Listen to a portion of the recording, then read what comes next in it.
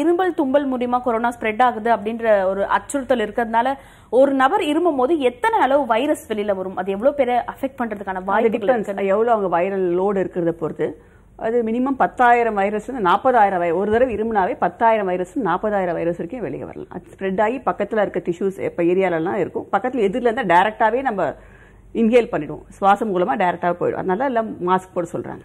அதனால் எல்லாரும் மாஸ்க் போடுறது, அதாவது அஃபெக்ட் ஆனவங்களும் சரி அஃபெக்ட் ஆகாதவங்களும் சரி வெளியில் போனால் மாஸ்க் போடுறது ரொம்ப நல்லது. இன்னொன்று என்ன சொல்கிறாங்கன்னா 100 வைரஸ் இருந்தாவே போதும் ஒரு ஆளுக்கு இந்த வைரஸ் வியாதி வரதுக்கு அவகாசம் இருக்குது. 100 வைரஸ் இருந்தாவே போதும்னு சொல்கிறாங்க. So you can imagine then. So இந்த மாஸ்க் போடுறதுடைய முக்கியத்துவம் என்னன்னு உங்களுக்கு புரிஞ்சிருக்கும். அண்ட் சோஷியல் டிஸ்டன்சிங் மெயின்டைன் பண்ணுறதுடைய முக்கியத்துவம் இப்போது எல்லாருக்கும் புரிஞ்சிருக்கும். அந்த 40,000 அந்த 1 மீட்டருக்குள்ளே தான் மோஸ்ட்லி இருக்கும். அந்த 1 மீட்டர் இடைவெளி எப்பவுமே தேவை. ஸோ 40,000 10,000 இப்படிப்பட்ட நம்பர்ஸ் கேட்கும் போதே ஒரு பயம் வந்திருக்கும்னு நினைக்கிறேன். நிச்சயம் மாஸ்க் போட வேண்டியது அவசியம். அதே போல டிஸ்டன்ஸ் 1 மீட்டர் இடைவெளி விட வேண்டும் அவசியமான விஷயமா இருக்குன்னு சொல்லியிருக்காங்க. நிகழ்ச்சியோட அடுத்த அழைப்பாளர் இணைப்பில் இருக்காங்க. ஹலோ ஹலோ, வணக்கம். சொல்லுங்க, உங்க பேர் என்ன? வணக்கம், என் பேர் Srilakshmi. I'm calling from Chicago. Okay, fine. உங்க क्वेश्चन என்ன மேம்? என் क्वेश्चन டாக்டர் பிரேம்சந்த்க்கு. ஓகே. மாஸ்க் எங்களுக்கு N95 மாஸ்க் கிடைக்கலன்னா ஓகே ரெகுலர் மாஸ்க் யூஸ் பண்ணாக்கா ஒரு மாஸ்க் எத்தனை வாட்டி யூஸ் பண்ணலாம்?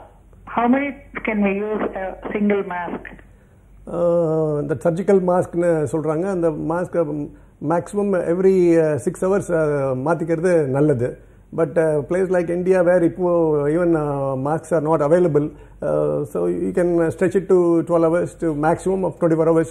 சம்டைம்ஸ் இந்த ஒரு மாஸ்க்குடைய ஃபில்டரிங் கெப்பாசிட்டியே கம்மியாக இருக்குங்கிற பட்சத்தில் 2 மாஸ்க் போட்டுக்கலாம். Sometimes I use that 2 surgical mask 2 mask போட்டுக்கிட்டு I am doing and I use it for 12 hours to 24 hours.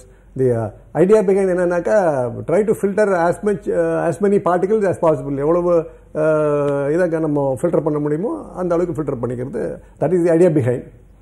So I think I'm clear about it. Okay, fine. நன்றி கால் பண்ணதுக்கு. நெக்ஸ்ட் காலர் இணைப்பில் இருக்காங்க. Hello hello, வணக்கம். சொல்லுங்க sir, உங்க பேர் என்ன? என் பேர் ராஜா. நான் சென்னையில தான் இருக்கேன், ராமபுரத்துல. ஓகே. என் ஒய்ஃபுக்கு 1 வீக்கா இருமல் இருக்கு. ஓகே. நான் இங்க கவர்மெண்ட் டாக்டர்கிட்ட போனேன். அவங்க டேப்லெட் கொடுத்தாங்க, ஒரு 3 days டேப்லெட் கொடுத்தாங்க. ஓகே. அது போட்டது இன்னும் சரியாகல. ரொம்ப காஃப் இல்ல, கொஞ்சம் இருமல் அதிகமா இருக்கு. ஆனா நைட் படுக்கும் போது ரொம்ப இருக்கு. ஜுரம் எல்லாம் ஒன்றும் இல்லை, சளியும் இல்லை. ஆனா 1 வீக்கா ஆச்சு இன்னும் இருமல் நிக்க மாட்டேங்குது. நிறைய இதுவும் போட்டாச்சு, எதுவுமே செட் ஆக மாட்டேங்குது. ஓகே. உங்கள் ஒய்ஃப்க்கு இருமல் இருக்குன்னா அந்த இருமல் ட்ரை காஃபான்னு முதல்ல பாருங்கள், இல்லை சளியோடு வருதான்னு பாருங்கள். ட்ரை காஃபாக பர்சன்ட்டாக இருந்தால் நீங்கள் உடனே ஹாஸ்பிட்டலில் போய் உடனே பாருங்கள். அதே மாதிரி இருமல் முன்னாடியோட பெட்டராக இருக்குது, உங்களுக்கு குறைஞ்சிருக்கு, இந்த சிம்டம்ஸ் எல்லாமே உங்களுக்கு பெட்டராக இருக்குன்னா நீங்கள் சேம் மருந்தை கண்டினியூ பண்ணிவிட்டு அப்புறம் நீங்கள் ரிவ்யூ பண்ணிக்கலாம். இல்லை எங்களுக்கு குறையில ஜாஸ்தி ஆகிட்டே இருக்குன்னா நீங்கள் கண்டிப்பாக ஹாஸ்பிட்டல் போய் டாக்டர் பார்க்குறது நல்லது. ஓகே, நன்றி கால் பண்ணதுக்கு. பொதுவாக ஒவ்வொரு நாளும் இந்த 6 மணிக்கு எவ்வளோ பேருக்கு அஃபெக்ட் ஆயிருக்கு அப்படின்றது தெரிஞ்சுக்கிறது இப்போ எல்லாருமே பொதுவாக செய்யக்கூடிய விஷயமா இருக்கு. அதிகப்படியா இருக்கா கம்மியா இருக்கா அப்படின்றது தெரிஞ்சுக்கணும். இந்த ரேட் குறையுதா அப்படின்றது மக்கள் மத்தியில ஒரு ஆர்வம் இருக்கு. தாண்டி லாஸ்ட் ஃப்ரைடே கிட்டத்தட்ட 15,663 பேருக்கு டெஸ்ட் எடுத்திருக்காங்க. அதுல வெறும் 433 பேருக்கு மட்டும்தான் பாசிட்டிவ் அப்படின்னு சொல்லிட்டு வந்திருக்குன்னு இந்தியன் மெடிக்கல் அசோசியேஷன் சொல்லியிருக்காங்க. இது கேட்கும் போது இவ்வளவு பேருக்கு டெஸ்ட் எடுத்ததுக்கு வெறும் இவ்வளவுதான் கம்மியா வந்திருக்கு பாசிட்டிவ்னா குறையறதுக்கான வாய்ப்புகள் இருக்குன்னு ஆஸ்வாசப்பட்டுக்கலாமா, இல்ல இது இன்க்ரீஸ் ஆகிறதுக்கான வாய்ப்புகள் இருக்காம? இது டெஸ்ட் 15,000 பேர் எடுத்தாங்க அப்படின்னா அவங்க கான்டாக்ட் ட்ரேசிங்ல எடுத்தாங்களா இல்ல ஜென்ரல் பப்ளிக்ல எடுத்தாங்களான்னு எனக்கு கிளியரா இல்லை. ஒருவேளை ஜென்ரல் பப்ளிக்ல எடுத்திருந்தாங்கன்னா 433ங்கிறது 37ங்கிறது கொஞ்சம் ஜாஸ்தி தான். அது என்ன ஆச்சுன்னா நம்ம கம்யூனிட்டியில் ஸ்ப்ரெட் ஆகிறதுக்கு சான்ஸ் இருக்கு. இதே ஒரு கான்டாக்ட் ட்ரேசிங்ஸ்லாம் எடுத்திருந்தாங்கன்னா அப்படின்னா இது ஒன்றும் பயப்பட தேவையில்லை. Okay, fine. அதாவது கான்டாக்ட் பேசிஸ்னா வெளிநாடுகள் அவங்க ஏற்கனவே பாதிச்சவங்களோட கான்டாக்ட்ஸ் அப்படி ட்ரேஸ் பண்ணி எடுத்து அதில் பாசிட்டிவா வந்திருந்ததுன்னா அது மேபி அதுக்கு இன்னும் அது கண்டெய்ன்மெண்ட் தான் இருக்கு, ஸ்டேஜ் 2 தான் இருக்கு. ஒருவேளை அது ஜென்ரல் பப்ளிக்ல எடுத்து அதுல 400 மேல பாசிட்டிவா இருக்குன்னா நம்ம கம்யூனிட்டி ஸ்ப்ரெட் ஆகிறதுக்கு வாய்ப்புகள் இருக்கு. Okay, fine. உங்களுக்கு ஏதாவது விளக்கம் இருக்கா சார் இதை பத்தி சொல்றதுக்கு?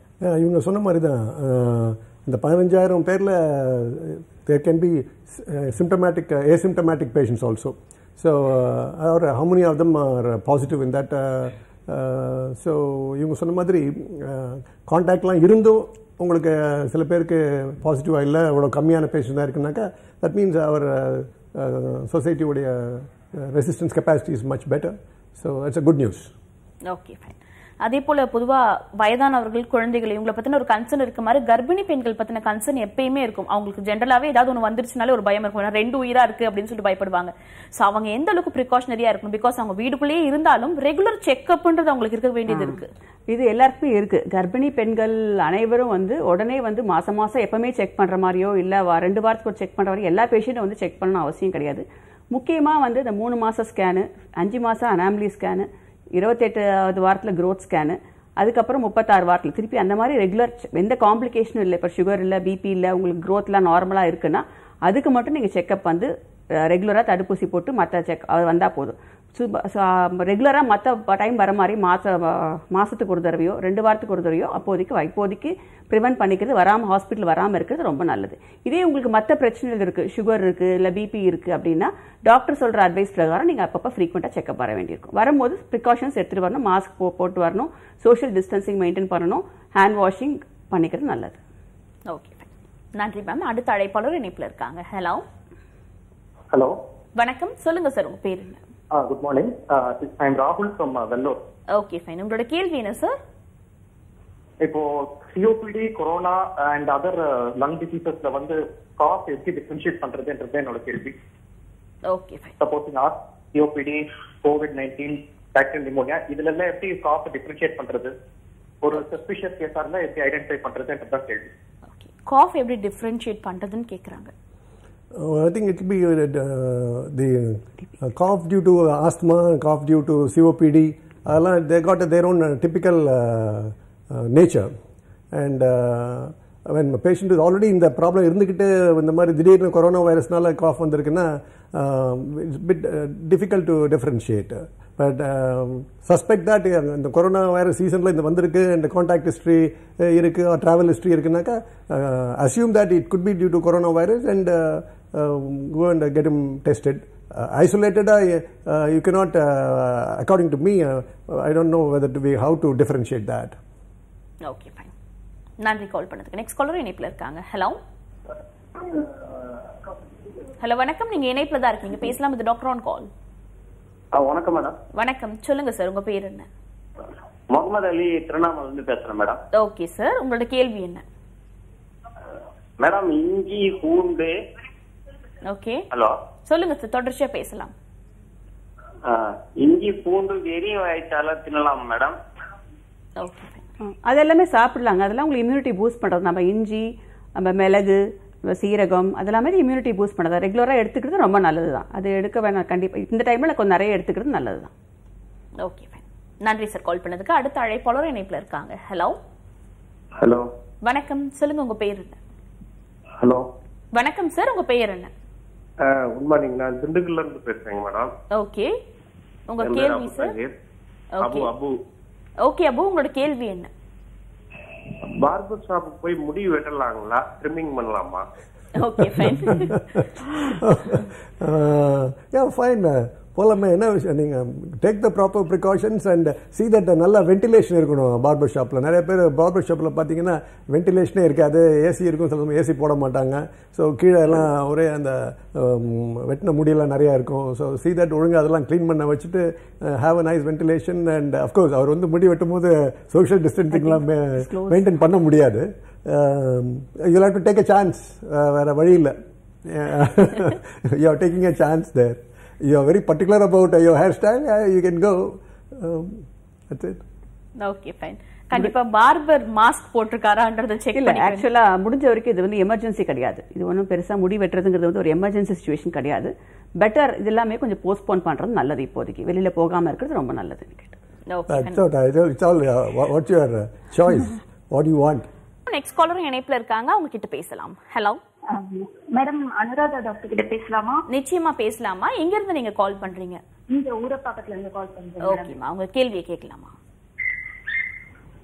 சொல்லுங்கம்மா. Hello, good morning madam. Good morning, சொல்லுங்க. என்னோட பேர் லக்ஷ்மி மேடம். சொல்லுங்க.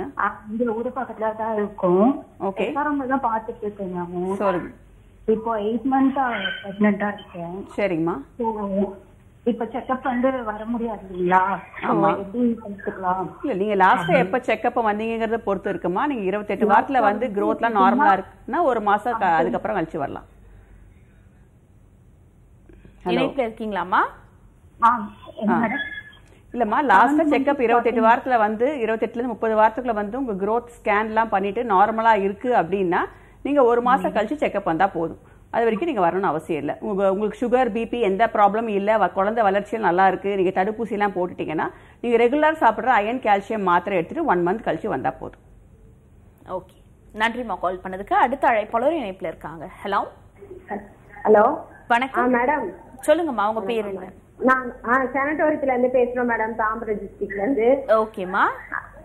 எங்க பாப்பா வந்து 8 month மாசமா இருக்காங்க. ஓகே. இப்போ இந்த மாசம் ஸ்கேன் பண்ணணும். நாங்க ஸ்கேன் பண்ணல. ஃபர்ஸ்ட் பேபி வந்து டெங்கு காய்ச்சல்ல ஃபீவர்ல இறந்துச்சு.